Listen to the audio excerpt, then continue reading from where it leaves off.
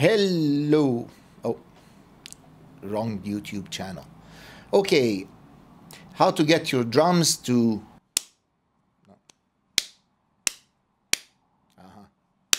splat. Let's check it out.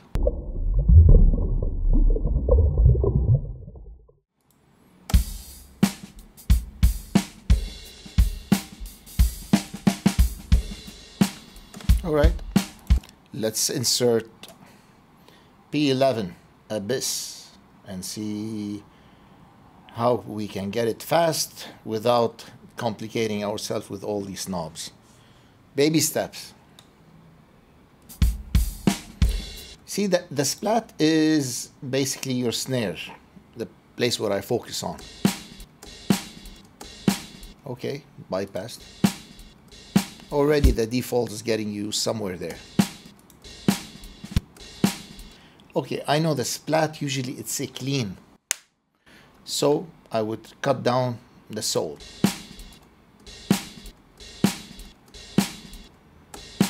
See, whoop, whoop. I want the snap at the end of the splat.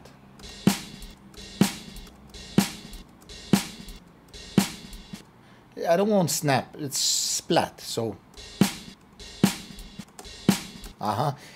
it's supposed to be wet. Splat associated with the wet, so it has this wetness. The second thing is the PSI.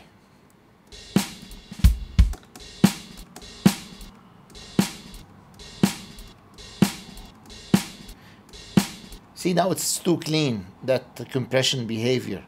Going to a snap, we're looking for a splat.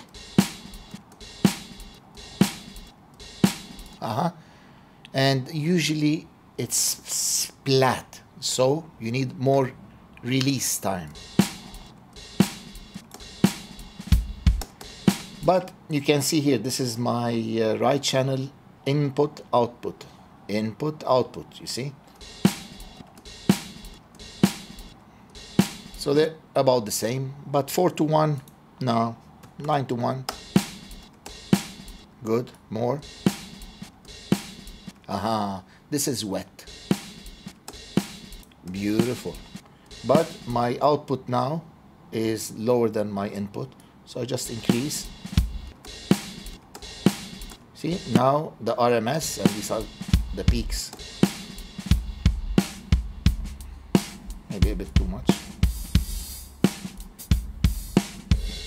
Okay, next.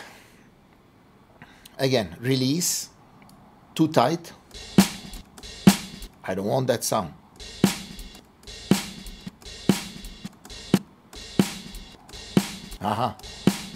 Now it's releasing. But for the attack, when the egg falls down, hits the floor, so the attack has to be snappier.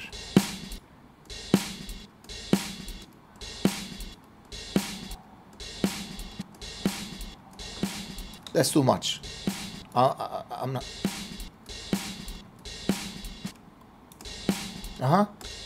So now I'm hearing the hitting at 2 milliseconds.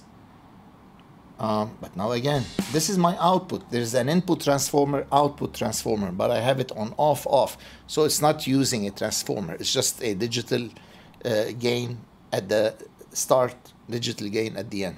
Now I'm just working on the end level. But I need to increase so that my output matches my input.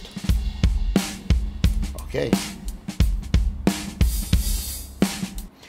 It still have a crunchy sound to it. Knee. I don't need a smooth. I need it immediately to hit.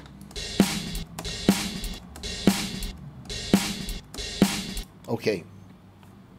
Now the PSI seems a bit too much.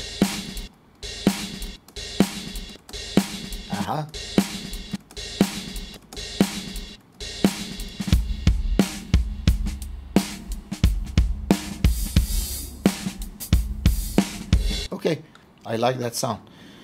If I want to do something,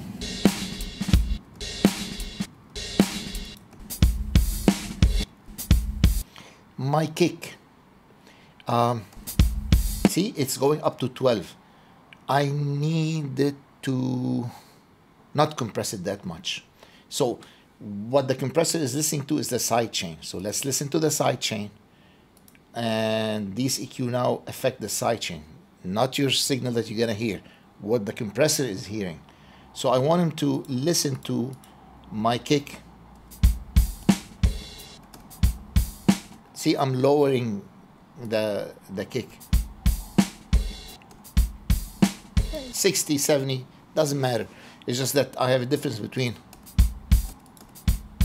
So now it's a much softer kick for the compressor. This means my compression is going to be much lower.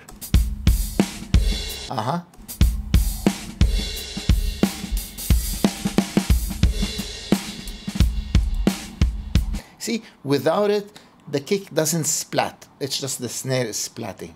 Once I kick that in, now I'm hearing the kick and the snare doing the splat sound.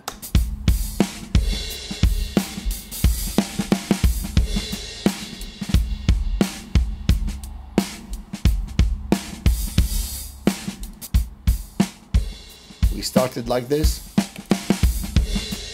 we ended like that. And that's how you get the splat drums. Till next time, keep diving.